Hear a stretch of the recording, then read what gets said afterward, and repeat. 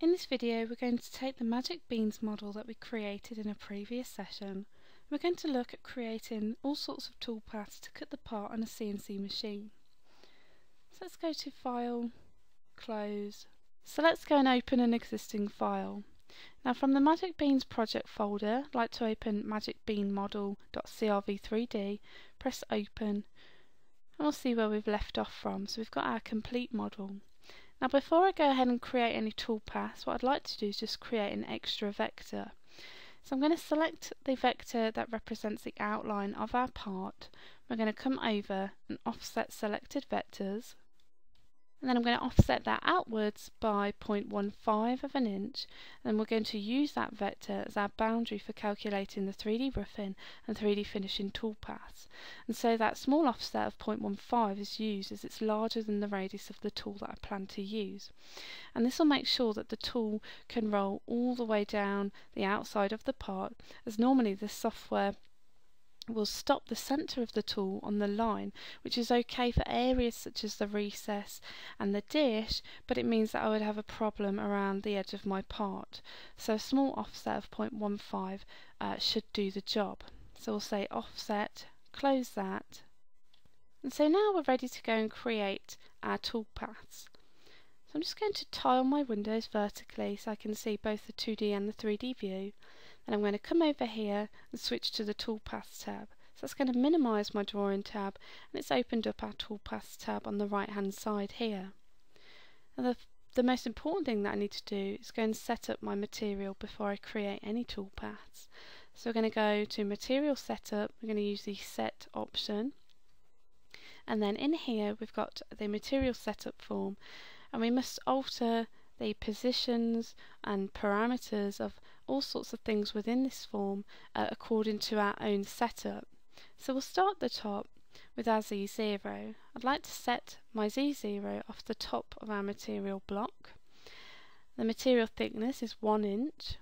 Our XY position is currently set to the centre, which I generally like to set the design side of things to at the start. But for machining, I like to set the XY position to be in the lower left hand corner. And now there's no right or wrong option for this, it's just whatever works for your own setup. And we can see that that's indicated by this red square in the 2D view. And so now everything will be set from this corner here, and all of the XY coordinates will be positive. So the next area in the form is the model position in material. And what I'd like to have is a 0 gap above the model. So I want to push the model all the way to the top of the material block, assuming that we're working with a pre-finished flat material that we can come in and machine the part without having to machine in this flat area with a toolpath here. Okay, and then we check our rapid Z gaps above the material and our home and start position, and just make sure that they're safe values for what we're doing. Then I can go in and press OK. Now if you plan to actually machine the example shown in the tutorial, then it's very important that you calculate all toolpaths using parameters and settings that are safe and appropriate for your particular machine, the tooling that you have available, and the material that you are using. So the first toolpath I'd like to create is a profile toolpath in order for me to cut out these vectors here that represent our hanging holes in order for us to hang our sign. So for this vector here, I'm going to hold down Shift and select this vector here, and then we're going to come over to the toolpath operations and use the option to create a profile toolpath. So in here we're just going to work our way down the form, altering some settings according to how we want to cut the part. So for the start depth, we're going to make that at 0. The cut depth, we want to cut all the way through the part. We know that our material thickness is 1 inch, so we'll set the cut depth of that to be 1 inch also. Then we move on to the tool section. To select a tool, we can go and use this option to select here. That's going to open up your tool database. So in here I'm going to select the 1/4 inch end mill there. You can see we've got some tool information and various parameters and feeds and speeds in here. I'm just going to go over the default settings and press OK there. And now if I wanted to, I could come in and edit the tool settings for this particular toolpath only by pressing this edit option here. If I change them in the tool database itself, then they'll be permanently edited. So I'm just making temporary changes just to apply to this toolpath alone. What I'd like to do is alter the pass depth of this toolpath to be 1/4 of an inch. We just have to know that this is appropriate for the material that I'm using. Then I'm going to press OK. We can see that that's going to cut that in 4 passes. Then we can select how we machine the vectors. Do we do that outside, inside, or on those vectors? As we're cutting holes, I'd like to machine inside of those vectors that we've got selected. And then we can come down here, and I'm just going to rename my toolpath. I'm just going to call this Profile Holes. That way I know that that's for the holes. We can press Calculate, and we can see in the 3D view that we've got our toolpaths represented by these blue lines here. Okay, and what we can do then is go ahead and preview that toolpath by using this option here, Preview Selected Toolpath, and that's just going to simulate how that's going to cut on the machine. We can see it's created those holes. If you look over here, it tells you that you can double click on the waste areas in the 3D view to remove them. So I'm just going to go over into the 3D view, double click here, and we can see we've got our hanging holes there. So if we put that back in Z and then close that form, we're now ready to create our second toolpath, which is the 3D roughing toolpath. So we're going to come into the 2D view and select all the vectors that I need in order for me to create my 3D roughing pass. So I'm going to select this vector that we offset earlier, hold down Shift and select this vector here.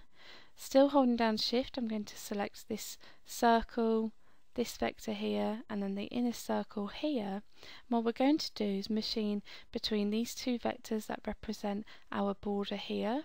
We're going to machine between these two vectors that represent our recessed shape in here, and then we're going to machine inside of this vector in the middle that represents our dished area. And this is so that we're only cutting the areas that we need to with our 3D toolpaths.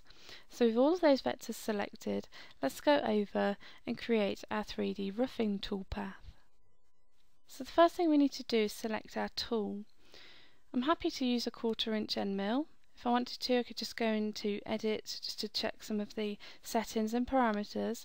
I'm happy with those, so I'm going to press OK. If we move down, we can go to the machining limit boundary. For this, I'd like to limit my boundary to the selected vectors that I've got selected in the 2D view. Boundary offset, we're going to set that to 0 as we did our offset using this vector that we created earlier, and we don't want to offset the vectors for these internal areas here as they're negative shapes, so we must make sure that there is no offset for those. So the next section is the machine in allowance, and this is where you can apply a skin of material to leave on the surface after the 3D roughing toolpath has finished, and this makes sure that we have some kind of material left for the finishing toolpath to cut, and it keeps the tool away from the finished surface to make sure that it doesn't chip it. So what we'll do is we'll put in a small value of 0.03, and that should help that there.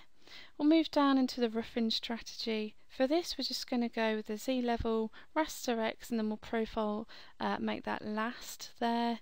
We'll call that 3D roughing, and then we'll press calculate. That's just going to work that out for us so we can see all of those toolpaths represented by those blue lines in here. And then we can go ahead and preview that toolpath.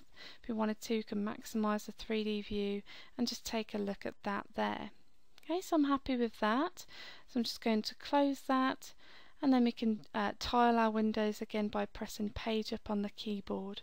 We'll just put that back in Z, and now we're ready to go and create our finishing toolpath. So with those vectors still selected, let's go over and run our 3D finishing toolpath. So for this, I'd like to use an 1/8 inch ball nose. I can see that's already selected, so I'm just going to go into Edit to check the values that are in here. Okay, so I'm just going to alter the feed rate in here, make that 100 and the plunge rate 30. So we're just overwriting the values if we think that we can cut the material a little faster than the default settings. So I'm going to press OK here. Okay, again we're going to use the selected vectors no boundary offset here. Then we can look at the area machine strategy, and given the shape of the job, it would be better for us to use this offset strategy, as that will follow our boundary vectors and offset using the step over value in order to create the toolpath. And because we have a well-defined border area and with the circles in the middle, I think that will give me a good finish. So I'm going to go and call that 3D finish. We'll press calculate. And it's just going to take a few moments just to work that out. There's a lot of detail in there for the software to comprehend at the moment. Okay, we can see it's done that there. So let's just preview that toolpath. We can see how that's working. And then we've got our finished, our 3D finish there. So we just maximise the 3D view and take a look at that. So at this stage, if you find that there's anything that doesn't look correct, then it would be a good idea to go back and alter the settings until you're happy with the preview that you've got in here. Okay, so I'm just going to close that, and then we'll tile our windows by pressing page up on the keyboard. Just put that back in Z. So the next toolpath I'd like to create is a VCarve for our Magic Beans text. So I'm going to select the Magic Beans text. I'm going to go into the VCarve toolpath. In here we're going to put a start depth of 0, as we know the top of our model is at 0, and then we can go and select a tool. So I'm going to use the select option in here. What I'd like to use is a 120 degree V-bit. This is a specialist sign making tool. So if we go to our V-bits, we can see in there we don't currently have a 120 degree V-bit, so what we have to do is create a new tool. Okay, so the easy way to do this is I'm just going to select the 90 degree 1.25 V-bit here, and I'm going to copy that, and then what I need to do here is edit the values in here to make the new tool. So I'm going to put in 120 degree 1.25 V-bit in there. We've got the diameter still 1.25, but I must remember to change the angle. Okay, so I'm going to put 120 in there. Okay, so let's just go and apply that. We can see that we've got an error message here telling us that the pass depth of 1/2 inch is greater than the tool maximum cutting depth. Maximum pass depth for the tool was 0.361 inches. And so that angle and that width, the maximum depth of cut for this tool on a single pass is 0.361 of an inch. Okay, so we'll just OK that, and then we're just going to edit that pass depth and make that 0.3. Okay, so if we apply that, we can see we've got no error message there, and I can edit anything else if I wanted to, but I'm happy with these settings. We'll just do one final check, and then we can press OK. And then we can go and calculate that. I'll just change the name of that to just VCarve. We'll say calculate, and then let's preview that toolpath. We can see that there. Okay, so I'm happy with that. Let's put that back in Z. We'll close that down. So now we're ready to go and create our last toolpath, which is the profile cutout toolpath. So this enables us to cut the part out of our material block. So I'm going to go into the 2D view. I'm just going to zoom in, and I'm going to select the vector that represents the boundary of our model, which is this one here. And I'll press F to fit that back. And with that selected, let's go over to the toolpath operations, and we're going to select the profile toolpath. Okay, so in here we're going to give that a start depth of 0. A cut depth of 1 inch, so it cuts all the way through the material. The tool I'd like to use is a 1/4 inch end mill. We can see that we already have that selected, so I'm just going to use the edit option and just check over some of the parameters and values that are in here. I'm happy with those, so I'll just press OK. We can see that that's doing that in 4 passes. For the to machine the vectors, I'd like to machine outside of the vector that we've got selected here.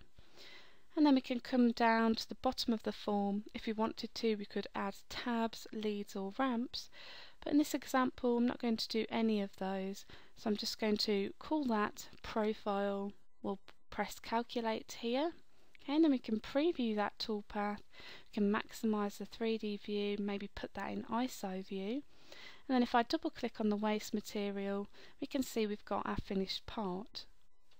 And so if at this stage you're not happy with the toolpath preview, it would be a good idea to go back and edit the individual toolpaths until you're happy with what you can see in this preview. Okay, so now we're ready to go and output the data and send that over to our CNC machine. So I'm going to close this preview toolpath form. I'm going to select the profile holes. We're going to use this option to save toolpath. Okay, so we must make sure that the right toolpath is listed here. We can see that there, profile holes. And then we must make sure that we have the correct post processor selected for my machine or control software. And you should only need to set this up once in the program. In order to do that, you just use this drop down box, and you can see there's lots of different post processors in there, and then you'd find the appropriate one for your setup. Okay, so we'll just go and save this toolpath. We'll say save toolpath, and then in here we can name that. It's good practice to actually name the toolpath with the tool that you're using. So we're just going to call that profile holes 0.25 EM, so I know that that's an end mill in there. Then we'll just save that out and would repeat the same process for the rest of these different toolpaths. So let's just go and close that form down. And so we've seen how easy it is to create all sorts of toolpaths in the software, and with the help of the toolpath preview we can confidently save out the toolpaths and go and cut the part on our CNC machine. So at this stage it would be a good idea to save the file.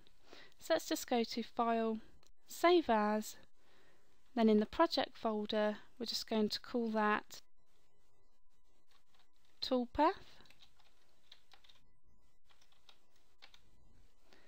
then save that, and then you can access that from your project folder.